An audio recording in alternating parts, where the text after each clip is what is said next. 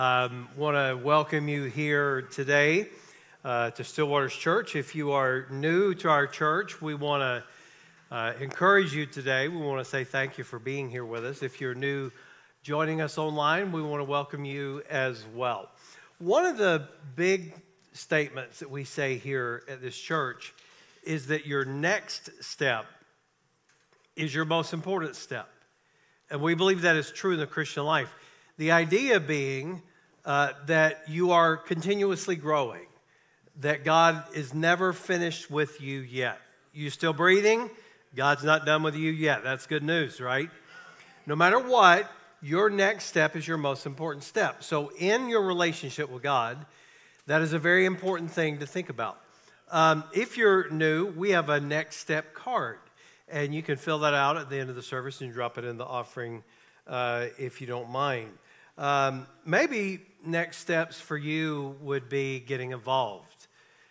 A lot of people get busy during the year. A lot of people they just get their attention somewhere else. Not on purpose.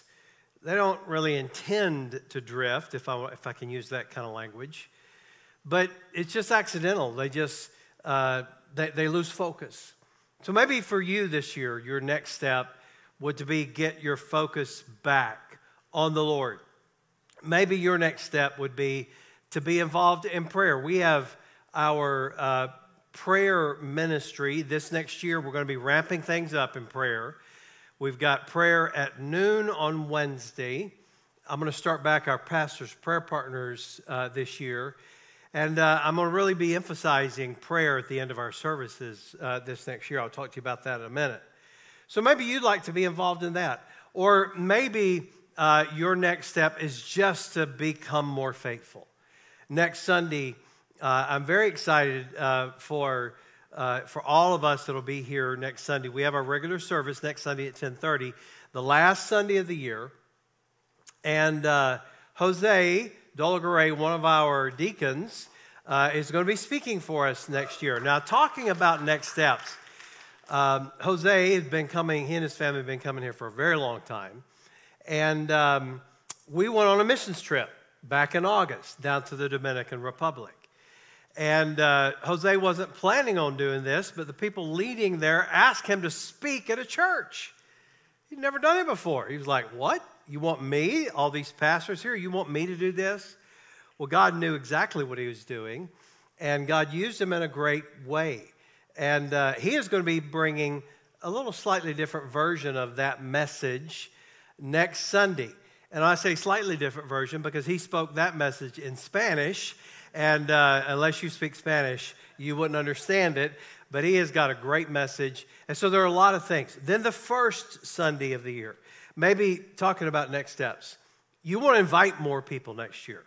Take one of the invite cards. Not this next Sunday, but the first Sunday of January, we have an evangelistic Sunday. I've told you about our guest speaker that's coming in, and he's going to be sharing his life. He's going to be sharing hope.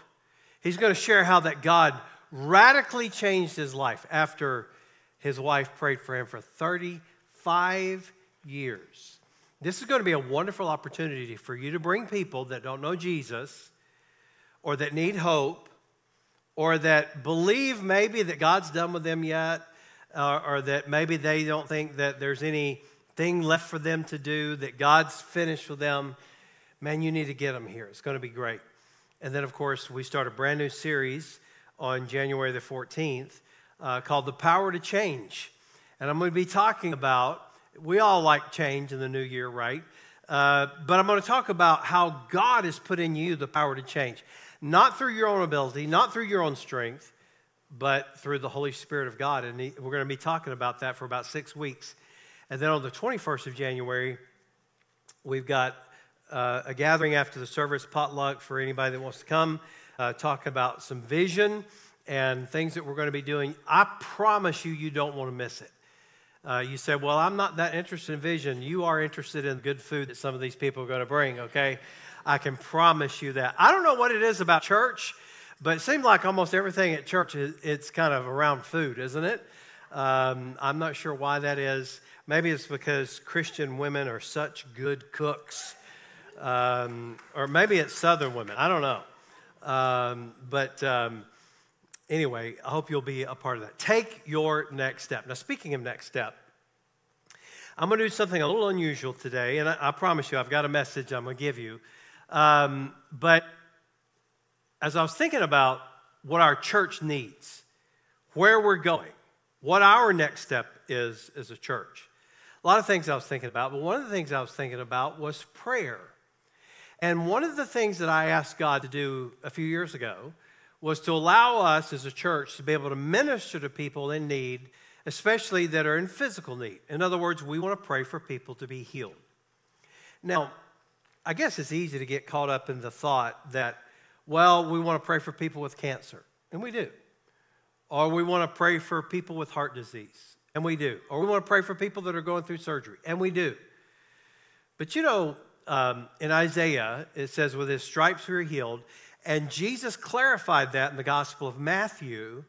He talked about that he bore our sicknesses on his body. So the idea is not just spiritual in nature, that God will forgive your sins and bear your illnesses or your sins, but that physically as well. Jesus, when he came to this world, became human, the God-man, and what he did was he became the one who was able to heal. Now, God was able to heal in the Old Testament. There was a name of God called Jehovah Rapha, which means I am the Lord who heals. But Jesus made it very personal in the New Testament when he came to this earth. So anyway, I was just thinking about that you know, I'm saying, God, use us, help us. And I'm not emphasizing it enough. And this next year, here's what I want to really emphasize. If you've got a headache, you can pray. If you've got a cold, you can pray. If you've got a problem with cramps in your legs at night, like my dad does, you can pray. And the point being is that God is the one who heals. Now, does God use doctors and medicine? Of course he does. But make no mistake, doctors don't heal. God heals. Now, God uses doctors. Don't get me wrong. I'm not against doctors. I went to a doctor recently. And I was thinking about this, and I've just got a little repentance to do. You know what the word repentance means, right? It means to agree with God. It means to change your thinking. And as I was thinking about, and I was asking people to pray for me, because I've been sick for about 3 weeks, as many of you know. And I'm thinking to myself, here I am saying to our church, we want you to pray for, and have the elders of the church pray for you. And yet, as the pastor, I didn't even have the elders pray for me.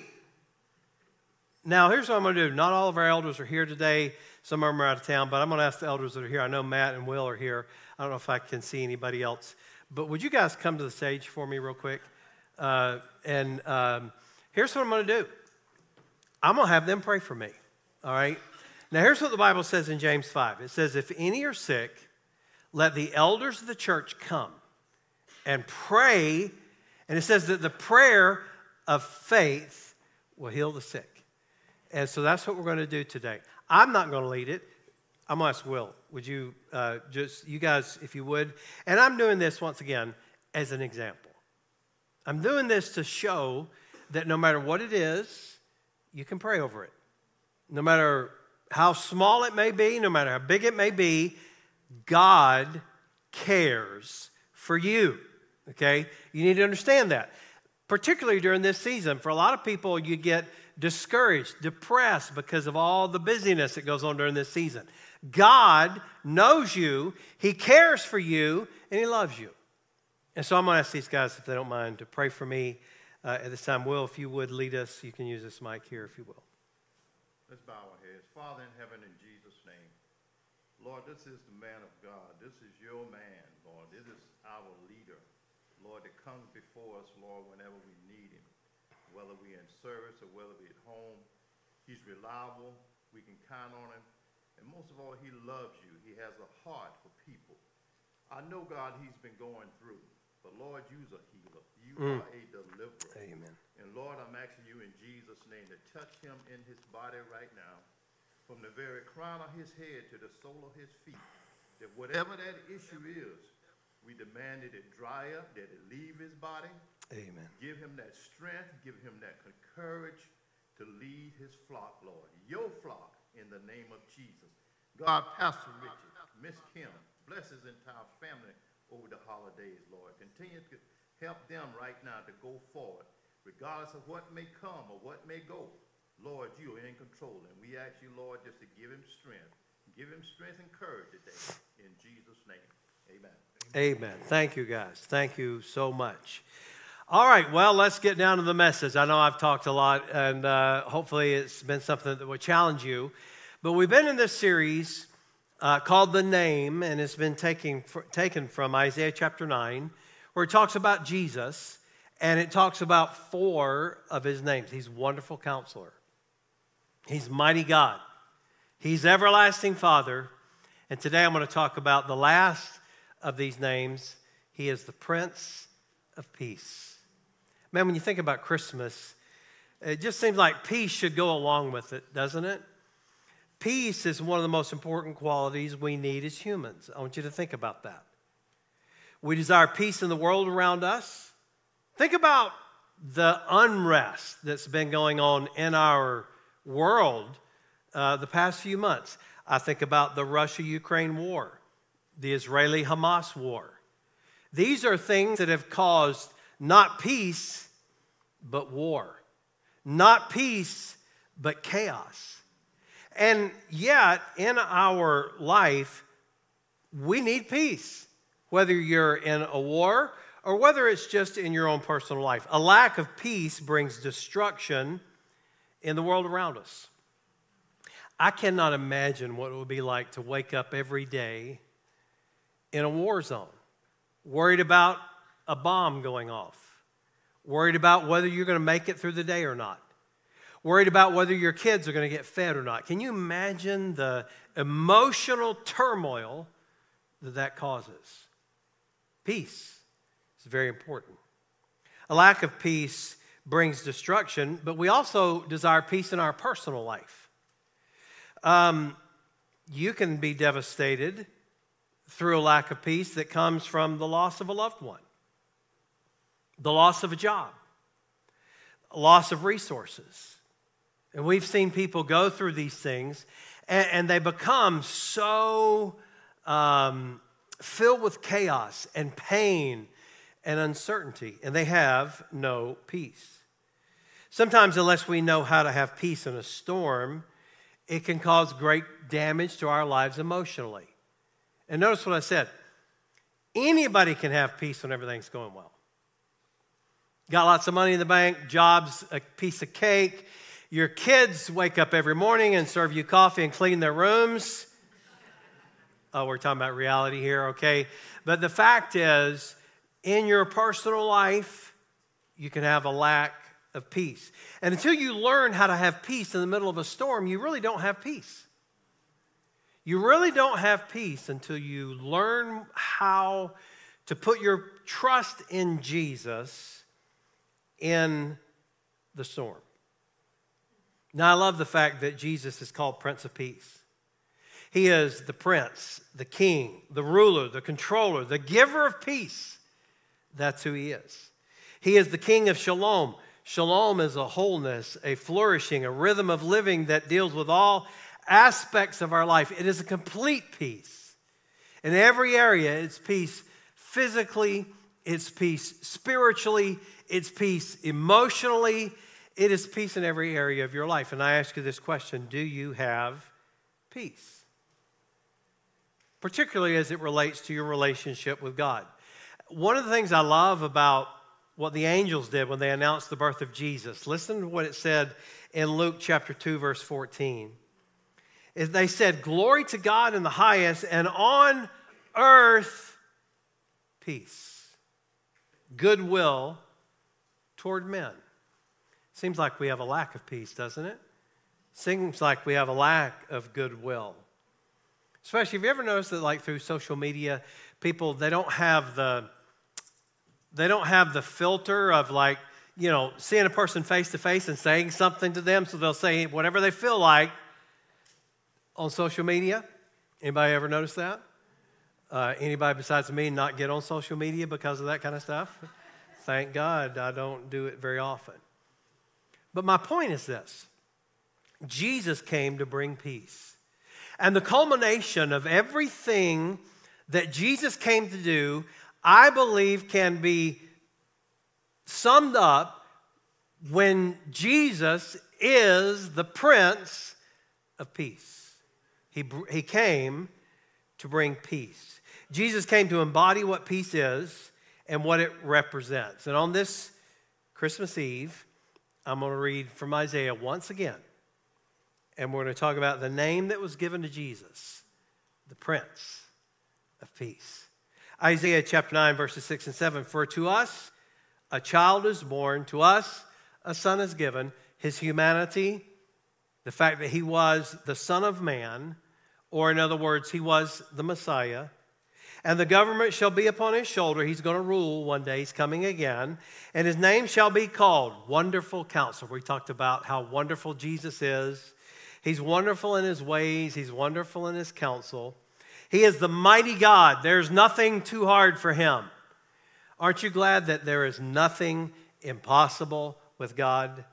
He is the everlasting Father. He's never going to let you down. And then he is the Prince of Peace. And then it says, of the increase of his government and of peace, there will be no end. And on the throne of David and over his kingdom, to establish it and to uphold it with justice and with righteousness from this time forth and forevermore. The zeal of the Lord of hosts will do this. That last sentence simply means that God is very passionate about reaching people. He is very passionate about putting us in right standing with him. He is very passionate about you. The zeal of the Lord of hosts. He never gets tired of saving sinners. You say, well, I'm a sinner. Well, the good news is Jesus came to save sinners. You say, well, I've been kind of bad. I've heard people say, boy, if I were to walk into that church, the roof would fall in. Jesus specializes in reaching people like that. The fact is, the zeal of the Lord of hosts will do this. I just want to give you very simply and very quickly 3 simple thoughts about Jesus being the Prince of Peace. Number 1, Jesus came to bring authentic peace. Authentic peace. A lot of times we seek peace in things that don't really give peace. You ever notice that? They make promises, but they don't deliver. Think about the many things that we're tempted to trust for in peace that were never designed to give real and lasting peace. One big one is money. Now let me ask you a question. How many have ever fantasized, and be honest, you're in church, how many have ever fantasized about what you would do if you won one of those $500 million lotteries? Raise your hand. I fantasize about it, okay? Now, I've heard people say this a lot. Boy, I tell you, if I won that, we'd take care of all the stuff that the church needs. Well, I would challenge your thinking. If you don't give on what you've got now, you wouldn't give if you had $500 million in the bank. Okay? Now, listen. The point is this. Money, we think, brings peace. Now, there's nothing wrong with having money. And certainly a lack of money doesn't bring peace. I'm not suggesting that. I mean, if you're worried about paying your power bill and you're worried about your car being repossessed, I'm not suggesting that is peaceful. But the fact is, when we trust in money and possessions to bring lasting peace, they always fail. Here, think about this. Money cannot give you a longer life. You cannot buy one more second of life. You can be the wealthiest man in the world, the wealthiest woman in the world, and you cannot buy another year of life. It just doesn't happen that way. Money doesn't prolong our life. It can't give you better health. It can't keep your kids from hating you. Think about that. I mean, the truth is, you often think that, boy, if we just had more money, then all my relationship problems would be solved. Really? You ever hear of rich people getting divorced? Okay. The truth is, money does not bring peace. Okay. And I'm not suggesting that you shouldn't have money. In fact, if I have a choice between having a little money and a lot of money, I'm going to choose a lot of money. All right. So the fact is, though, it does not bring peace. If that's what you're trusting for your peace. We think our reputation brings lasting peace. Speaking of social media, no number of likes or followers or adoring fans brings true peace. It just doesn't happen. It's not your reputation is not what brings peace. We think that our relationships bring peace. Often they bring chaos. Relationships are important, but how many failed marriages does it take for us to realize that relationships are not the answer? They're important. We all should have relationships, but how many counterfeit gods can we pursue before we really realize that those things are not the answer? They are not the source of peace. No matter how much money you have, no matter how great your reputation is, no matter how many relationships you have, no matter how much success you have, no matter how great of a career you have, these are not the answer. Now, I'm going to tell you a story from the book of Genesis that illustrates what I'm talking about. And I think it may be one of the greatest illustrations of how you and I can trust Jesus to bring peace versus our secular life to bring peace. The story is found in the book of Genesis, and I'm going to set it up for you. Abram, he was later called Abraham, but before God changed his name, he was called Abram. Now, God had made a promise to Abram that an heir would come through his children. Now, the problem was Abram didn't have any children yet. He was 90. His wife was 80. They had no kids. And God said, I'm going to give you some kids. Now, I don't know if there are any 80-year-olds in here or not, but I don't imagine you'd be very excited about getting pregnant at 80 years of age. Truth is, she had a baby when she was 90. 90 years old. Now, I got to meet all four of my great-grandmas. All of them lived into their 90s, okay? And when I think about a 90-year-old great-grandma having a baby, it kind of creeps me out, all right? So just be honest, all right? One great-grandmother, her name was Granny Wagner. I'll never forget going to her house, and this was back years ago. She had a life-size poster of Tom Selleck on her door. She was in her 90s.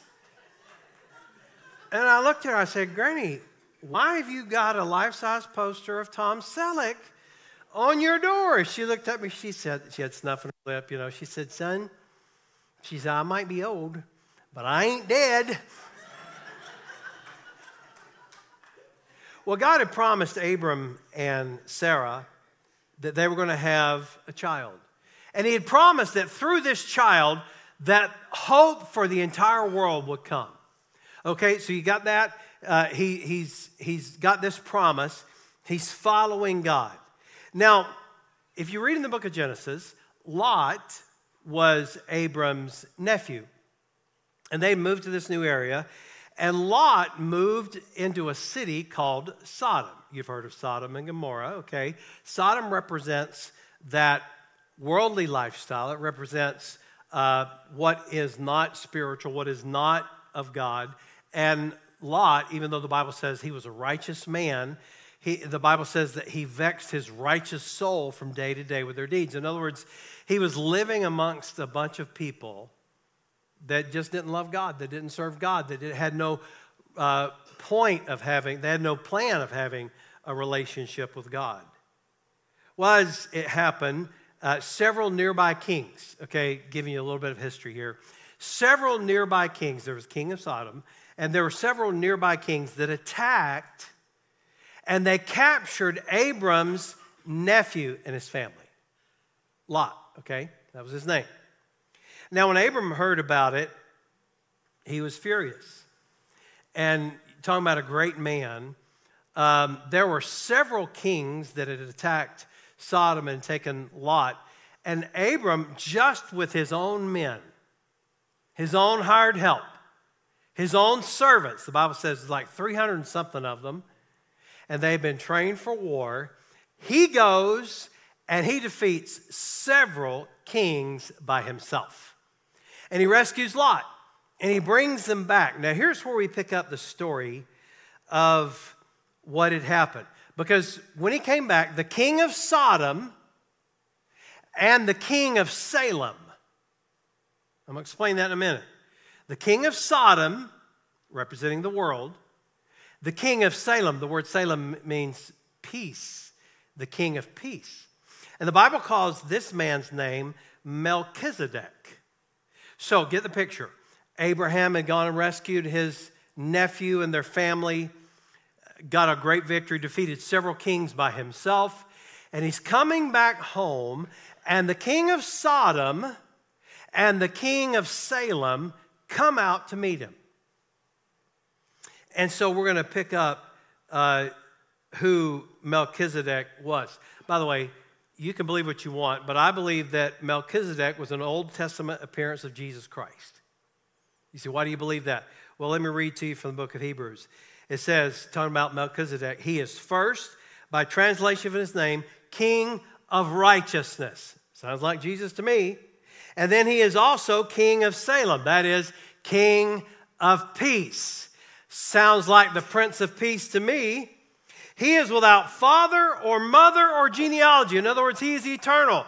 I don't know of an earthly person that is that way. Sounds like Jesus to me, having neither beginning of days nor end of life, but resembling the Son of God, he continues as a priest forever. Now, you can believe what you want, okay? But that seems pretty clear to me that that was Jesus, okay? So here's you got the picture. The king of Salem, Jesus, the king of peace, the king of righteousness, and the king of Sodom, the king of this world, of trusting in yourself, not trusting in God. So pick up with me in Genesis chapter 14 and verse 17. And after his return from the defeat of Chedorlaomer and the kings who were with him, the king of Sodom went out to meet him at the valley of Sheva, that is the king's valley. And Melchizedek, king of Salem, brought out bread and wine. Just another picture of who Jesus is. What is Jesus? In communion, when he tells us that we are to partake of his body and his blood. What does that mean? The wine and the bread. Guess what Melchizedek brought? He brought salvation. He brought the elements to worship God. Melchizedek, the king of Salem, brought out bread and wine. He was the priest of God Most High, and he blessed him. The interesting thing is, you're going to see, is that Melchizedek brought a blessing. The king of Sodom brought a demand. Blessed be Abraham by God Most High, possessor of heaven and earth, and blessed be God Most High, who has delivered your enemies into your hand. And Abram, notice the worship, gave him a tenth of everything. And the king of Sodom said to Abram, give me. Not, the sentence goes on, but I ended it right there. The king of Sodom said to Abram, give me. What did Melchizedek say?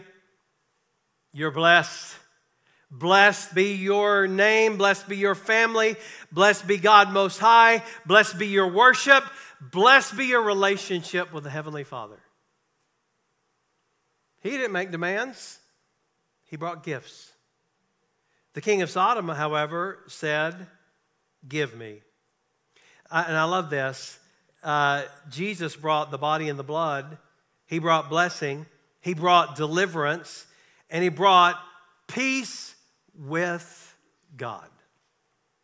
Now, once again, we're talking about authentic peace. Jesus brings authentic peace. He alone is able to bring that. What did the king of Sodom bring? He brought demands. And if you seek peace in anything other than in Jesus Christ, you're going to be just like that king of Sodom and have nothing but demands placed on you. Demands for more money, demands for more time, demands for getting better. I mean, we could just go on and on. But when you come to Jesus, he brings peace. Well, here's the second thing, and it's not going to be very long. Jesus came to bring an advancing peace. He brings authentic peace, but also an advancing peace. It says of the increase of his government and of peace, there will be no end. Aren't you glad that the kingdom of God is an advancing kingdom? There's more grace available. There's more peace available. God is working to bring people peace and to bring many into his family. Don't miss that this Christmas. This Christmas is not just about music and food and family and gatherings. Those are wonderful things. But this Christmas, make it about the advancing peace that God has in our life. He advances his kingdom. He wants to bring you an authentic peace with the Father, and he loves you, and it's never too late for you. That's good news, isn't it? No matter how late it is in the season for you. And I would suspect with this number of people in the room that there are some that maybe you didn't get all your Christmas shopping done yet, and you're under stress. Just let Jesus advance the peace in your life, understanding that he alone is able to give peace. And then stop by and get Walmart and get a gift card. Okay, that'll work. All right, so. And then finally, here's the third thing. Jesus came to give authentic peace and advancing peace, but thankfully he came to give an abiding peace. One that never ends, it lasts. He gives eternal peace with God. Isaiah 2:4, and he shall judge among the nations. Notice this, I love this. He's talking about in heaven.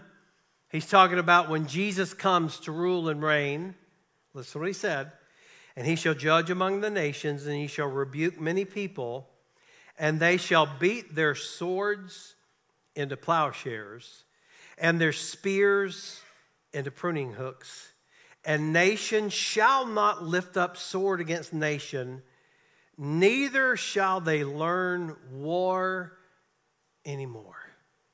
Oh, isn't that going to be a glorious day? Jesus gives an abiding peace. He gives a peace that is eternal. And so the question as we end this series today is simply this.